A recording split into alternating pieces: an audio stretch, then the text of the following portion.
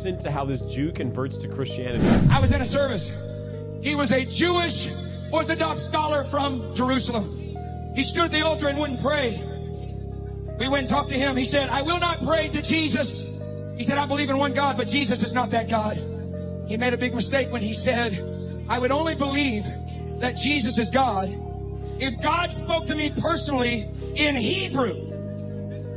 When he said that, a girl who was a first-time visitor was receiving the Holy Ghost, speaking in tongues.